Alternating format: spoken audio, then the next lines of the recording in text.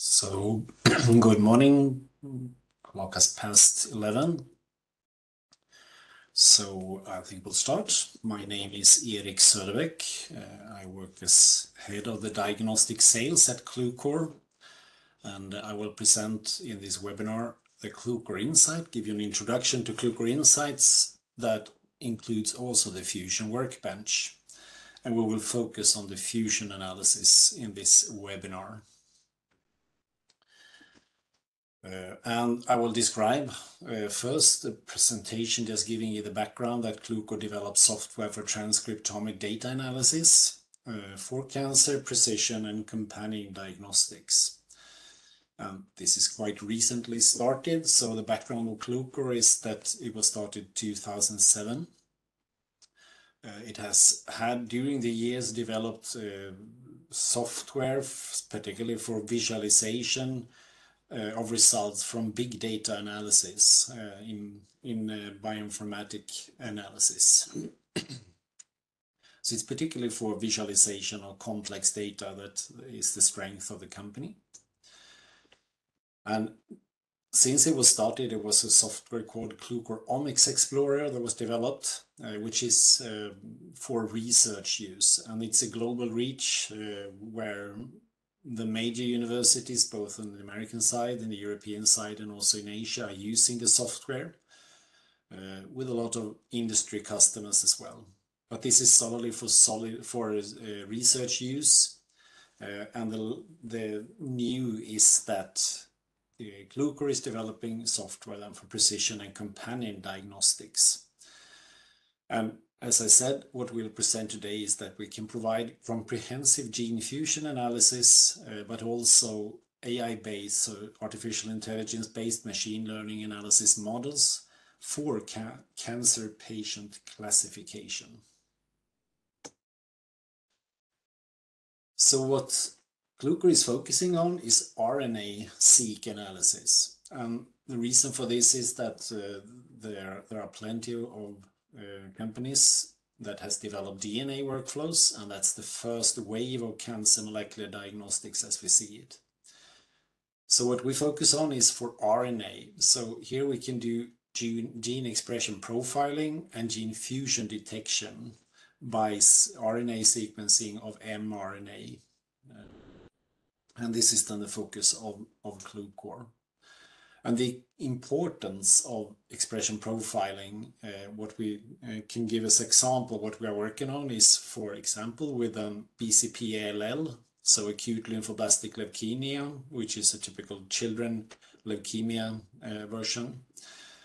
And here we have a validated model already developed, which is the first analysis models we are using in Qlucore Insights and Qlucore Diagnostics. So BCP-ALL, it's quite rare disease if you look at the whole population. The bigger is acute myeloid leukemia, AML, and there we are developing a model. Also prostate cancer and bladder cancer and lung cancer should be added to this list as well. And all of these expression profiling is of importance for the clinical handling of patients. And we go out from WHO guidelines that we discuss with clinicians, so key opinion leaders, about how we should develop these models. Gene fusions are of increasing importance as well, and these can aid diagnosis and disease subclassification, and particularly they can also provide risk stratification of patients. And there are specific drugs coming out on the market which targets chimeric proteins that are a result of the gene fusion events. And with full RNA-seq transcriptomics analysis, we can call all fusions and clinically annotate these. So there is a list to the right here. There are a list of drugs that target in specific gene fusions, and these were then developed from the beginning of 2000 and onwards. So the graph on the left just shows the increase of the number of approved drugs by EMA. And here it's quite obvious that if you are targeting these specific fusions, it is always new fusions that needs to be targeted. So Qlucore has taken the way of using full RNA transcriptomics data for unbiased fusion analysis. So we are developing two solutions actually. It's Qlucore Insights that offer research and development, and this software is available today. And we're also developing Qlucore Diagnostics, and this is done in a process of IVDR compliancy. So we are working on the regulatory approval process for IVDR. And this enables then that we have a research and development tool that is more flexible, and the diagnostic tool that later will become available will be a locked version aimed for in vitro diagnostics. And put this software into context. So as seen on the right, it says data input. So we have a standard operating procedure to generate RNA-seq data or aligned BAM files. And these are taken into our software together with information about the patient and also results from fusion callers. And here we can handle fusion caller, 4 different fusion callers and their result files. And these files are then taken into the Qlucore software. The user chooses which analysis models to use. So I have listed here the models we have developed or are developing right now. And then the user press go, and you have the analysis done, and you get classification model results together with gene fusion modeling as well. And then we create a report from this. This is quite interactive in the research use only software, Qlucore Insights, but in the diagnostic IVDR compliant version later coming, that will be a locked configuration that only creates a report from the analysis. And the results from this shows about like this. And I will go in, I will make a demo of the software, and there you will see that the output is of the analysis is in 3 parts. So it's a visualization part. We have a specific gene fusion workbench that works together with the visualization, and then we have a report as well. And the report is generated automatically, but in the research tool it's possible to change, and it's quite customizable what comes out from the results. And the models we are discussing are developed in collaboration then with key opinion leaders. So the start of this is that we initiated with an acute lymphoblastic leukemia model for children leukemia. And this was together with Toas Fioretos, which is one of the co-founders of Qlucore and is active at Lund University. And we're also working on an AML classifier for this. This is then based on full transcriptomic data. And then we had a suggestion from a professor at Semmelweis University in Budapest, so Csaba Böder, and he asked if we can handle the Illumina pan-cancer RNA panel. So this covers about 1,500 genes, and we are trying to develop then a model based on that panel as well, and we'll see what the outcome of that will be. As seen below, so we are working on a lung cancer panel together with Albert Stenzinger in Heidelberg, and also a bladder cancer model together with a group at Lund University. And recently we also had a grant to develop a cardiovascular disease panel, but that's very early stage. So the biology of the diseases are discussed with a partner, and they provide also the reference samples sequence results that our specialists then can build the classifier from. And when we have optimized the classifier, we can validate it and bring it in then to Qlucore Diagnostics. And that, of course, has a lot of documentation for the IVDR compliancy. But for the research setting in Qlucore Insights, it's that we provide the verification scheme, and we can also validate it together with the partners we are collaborating with. So the way we develop these models is that we use data from the reference samples from the partner, as seen to the left here. Our experts look in and optimize models based on the reference sample data. And then we use the most relevant statistical tool that our specialist can find for the particular data set. And using machine learning models, we can train and fine-tune the models then. And we can verify it and validate it then together with a partner.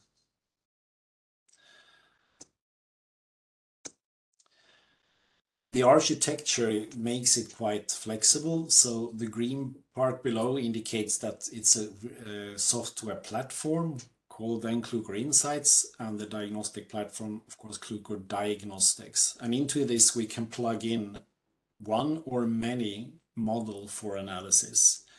And the same models can be applied then both to the research software and to the diagnostic software. So it's quite modular in design, and it also allows us to go from RNA sequencing if our partners then want to develop models based on DNA or proteomics or any other kind of data. We can bring in that as well. And we have the competence and software tools for that as well internally. And the benefits of this architecture is that we can standardize, we can reuse models. It's easy to update models with new findings. We don't need to change the concept of the platforms. So it's only the models that need to be changed. And this, of course, make it short term to go to the market with these models. And we also think that we can go into a variety of customers and partners then, so like hospitals, of course, for the diagnostic settings we are developing right now, but we also can liaise with instrument chemistry and service providers for this. Together with pharma and biotech, so we see that also companion diagnostics would be of interest for this software. And we also have an application landscape with possibility to go into different diseases with different types of data. And we have multi-omics support for the development. Okay, so that being said, I wanted to do a tour on the software, and I have a demonstration data set. It's a patient sample, and it has been subsampled because I'm using a laptop. So we have taken away about 90% of the reads. So it's 10% left, and that means that I can, in reasonable time, do the analysis on my laptop and show you how it works. The full data set on my laptop takes a little bit more than 5 minutes. This will take a little bit more than 1 minute. But it's a real sample, and I will use the model we have developed for acute lymphoblastic leukemia, ALL. And as a background on that, I will show you also what, the context again. So the upstream from sample handling to alignment and fusion detection is a standard workflow, standard operating procedure based on standard kits and standard secondary analysis of RNA-seq data. And this is validated using the Illumina TruSeq RNA library prep. We can also use TruSeq stranded in this workflow. And if there's any interest for other kits, it's possible to develop that as well, but it needs some hands-on for verification that it works. Okay, so the model as such gives 6 different classes of ALL. it's based on that, and that is from considering WHO guidelines and other guidelines as well, taking into account what is needed for clinical handling of patients. And as you see to the right, we verified the performance of this model, and it's close to 100% accurate with the data set that we have access to. Okay, let me switch to the software.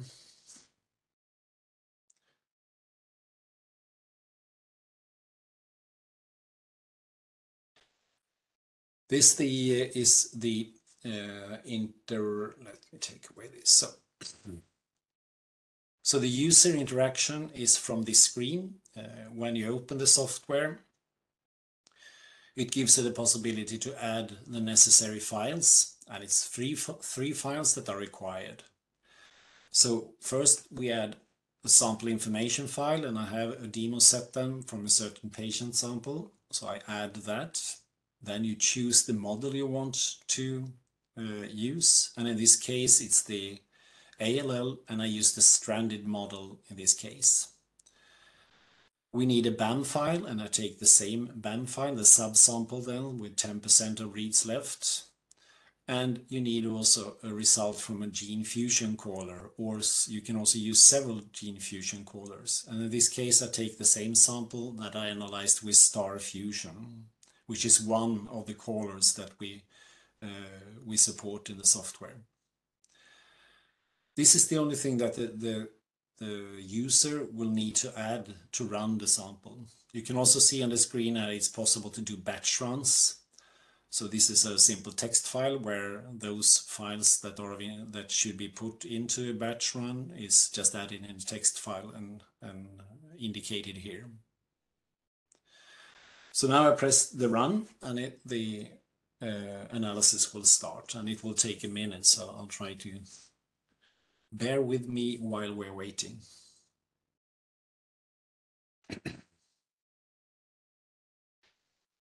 And in this case, I can also say that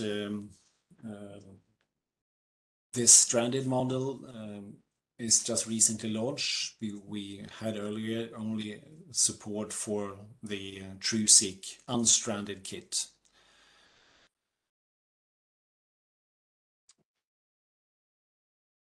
We have also the first model that was tested for bladder cancer has also been included here. So we have a possibility to show what the intentions are at least, but we have quite some way to go before we can have anything that is of use for clinical tests.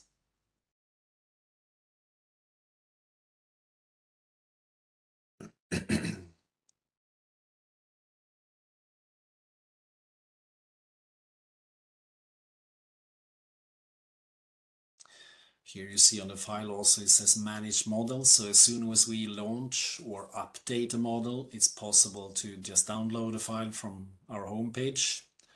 And then it's to include here in the manage models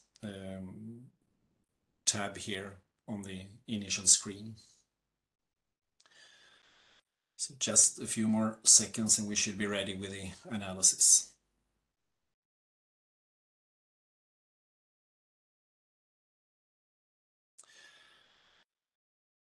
So the demand for importing data is that we say that it's required about 20 million paired end reads to guarantee the performance of the software. So now we are ready, and this is what the outcome of the analysis looks like. So as I said, it's divided in 3 parts here. So you have a visualization part where we show the results and also can interact with the results. Below that, we have a gene fusion workbench, which I will go in and show you more in detail. And to the right, you have the results and report. And this is a preview of that, and we can change that.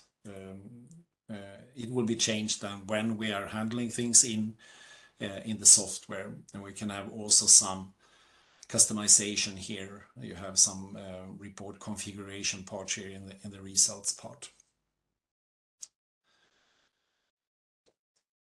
So starting looking at the results, first of all, the classification is then the 6 classes is indicated here by the colors.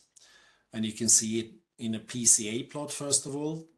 So that indicates then the reference samples together with the classified sample that we are analyzing. And here you can see the context of let me increase it a little bit in size, with the sample that is classified then together with the reference samples. And as you can see, the ETV6 RunX or ETV6 RunX like group, that's the blue balls together with the classified ball here, which is red. So this is to visualize that the analysis, the analyzed samples then group quite nicely together with the ETV6 RunX group.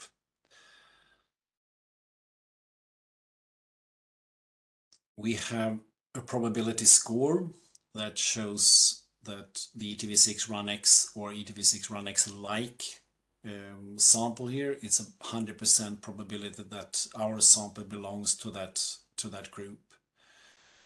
In this case, you can also see that one of the other groups has not a big but a considerable bar here for the DUX4 rearranged, but that is mainly because I have a subsampled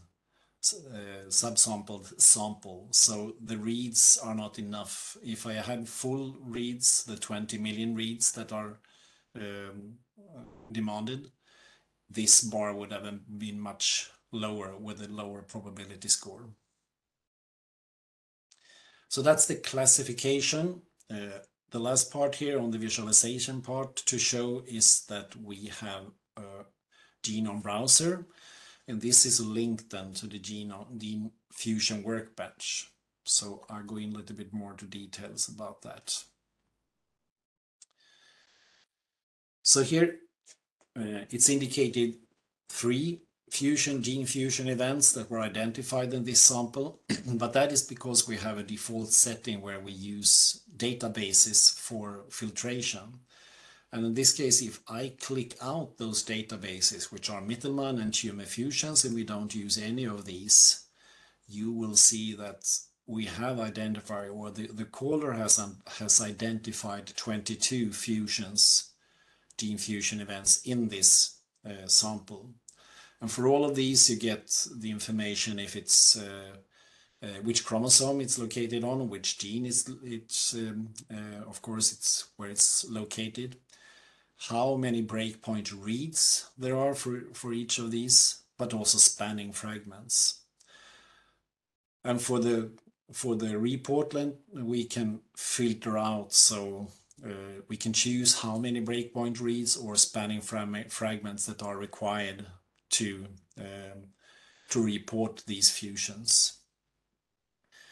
The Mittelmann database is the one that found 3 of these, so that means that the Mittelmann database, should bring it up a little bit more like this. So the Mittelmann database indicates that there are publications that have shown it has been reported as clinical relevant. So if I click on the link here on the ETV6 RunX fusion, I will go out on the web and I come to the Mittelmann database, and here you can see the publications, and it's quite a number. It's 12 entries here, and you can get hold of the references directly that have shown clinical significance of these. So if I click one of them, you can get the reference in PubMed, for example, and you can click that and get direct access from PubMed about this particular publication. So this is the Mittelmann database. Let me bring that down. So looking a little bit more into detail to this, if I want to look at the breakpoint reads or the breakpoint information about the breakpoints, I click on one of them and then in the genome browser, I get detailed information about the breakpoint.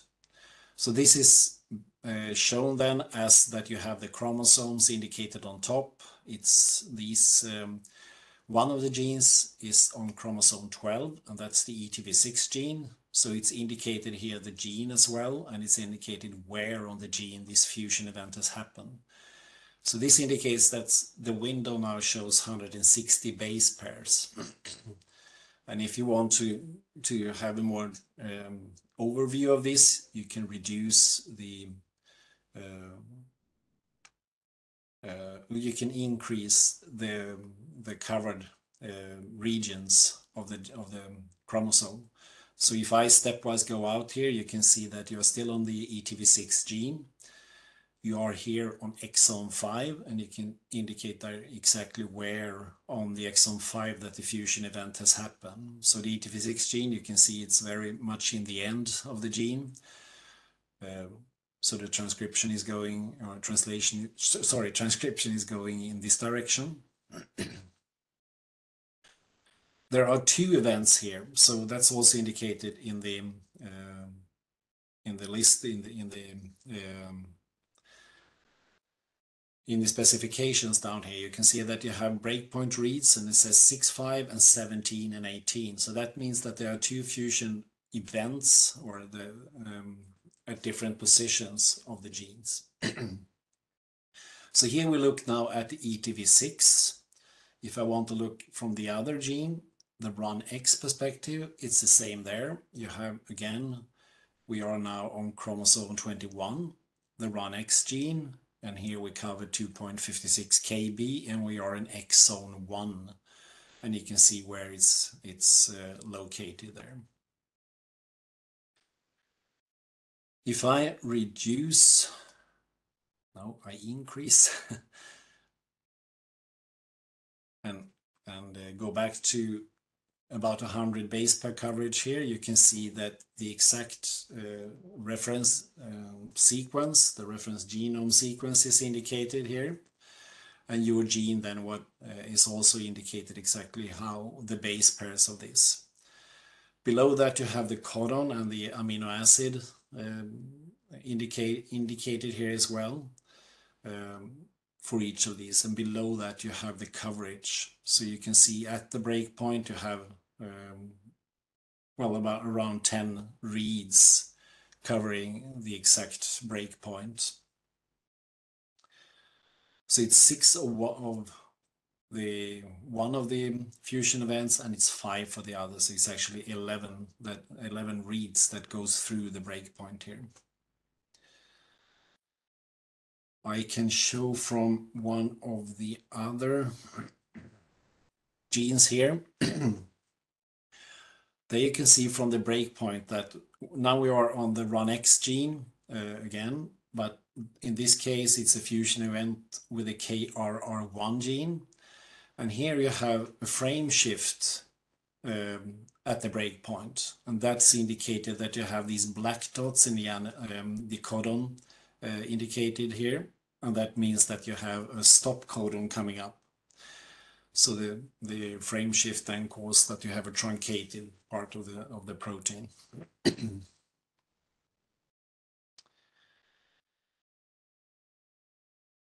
If I double click this RUNX KAR1, you see that from the other end, where we look at the KRR1 gene, it's only one fusion event from that gene part. And there you have then the frame shift and the stop codon. If you want to have the details of this to make, for example, to check that you can verify this fusion event and want to have to sequence it, Sanger sequencing, whatever, PCR, you can go into the ingest tab here and you get the information of the breakpoint sequence. So here is the sequence indicated when you have the star at the breakpoint. So you can use this for a blast search and then create a PCR assay for a product that can be sequenced then later on.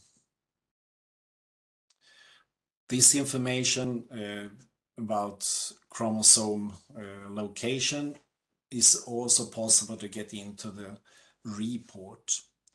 So let me go in there and show in the preliminary report.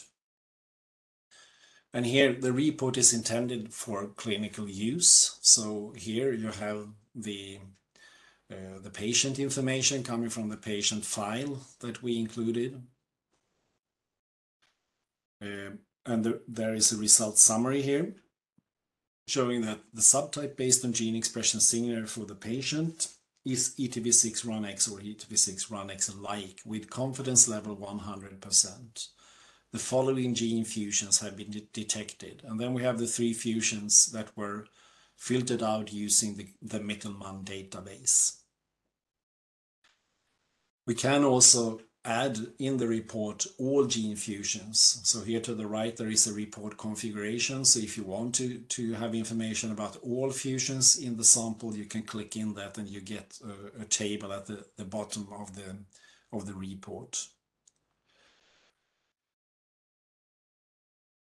So the analysis results in the report is shown like this. So you have the ETV6-RUNX with a probability score of 100%. You had a DUX4 rearranged class, which had a probability of 5%. And as I said, this is quite high. So if we would have had a full RNA-seq sample data set, this would have been lower. But the others then are very low or 0. So here is indicated then for the gene fusions, you get the chromosomal positions of each of these events. So you have the position on chromosome A and on chromosome B, and here it's indicated that you actually have 2 fusion events for the same, in this case, RUNX on chromosome 21. And the same for the RUNX KRR1, where the KRR1 has 2 fusion events.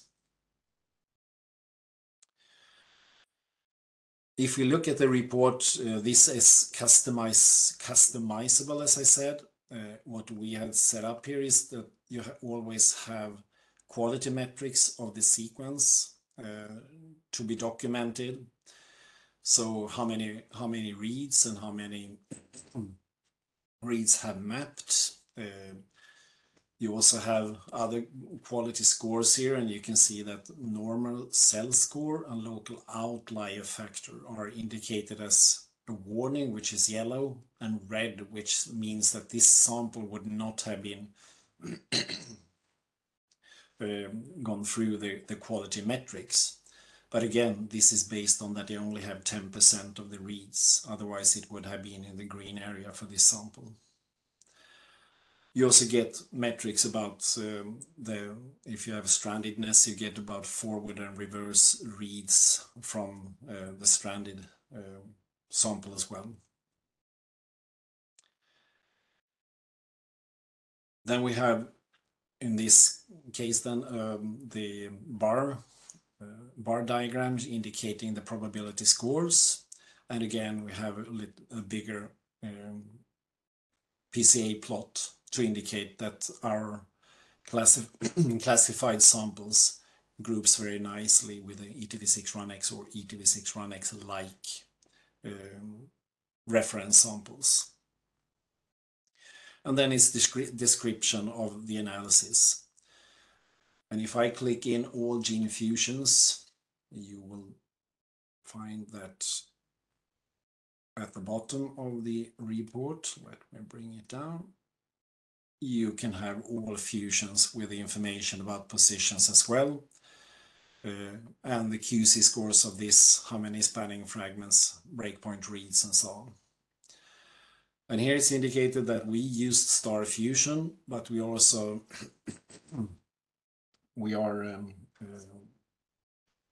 excuse me. We are supporting 3 other fusion callers as well. And these can be, well, these are Star Fusion, Ariba, Fusion Catcher, and Manta from Illumina that we can support. And 3 of these can be chosen to improve, or I would say secure, the results from the fusion calling. So 3 of them can be imported into one sample analysis to ensure that you really have the accurate data from fusion calling. If I change anything in the setting here, for example, if I go here, if I go back and I made some changes, like I swing this around and want to present it in another way, if the report is intended for a clinician and to be shown here. Now you see I change this and I update the report.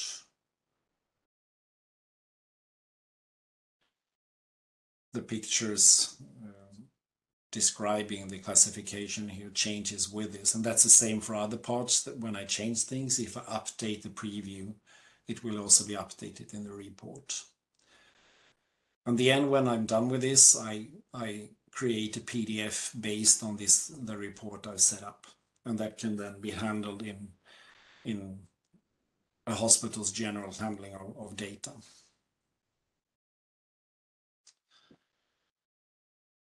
Okay, that was about what I intended to show here. It's just an initial visualization of what we can do in the Qlucore Insight with the Fusion workbench. But as I said, this was then chosen as an ALL classification analysis where fusions are also analyzed. The software can also be handled only for fusion analysis. If you don't have an ALL sample but want to analyze fusions from other samples, other types of samples, the software can be used for that as well, without the classification of ALL. So we have a model for fusion analysis separately.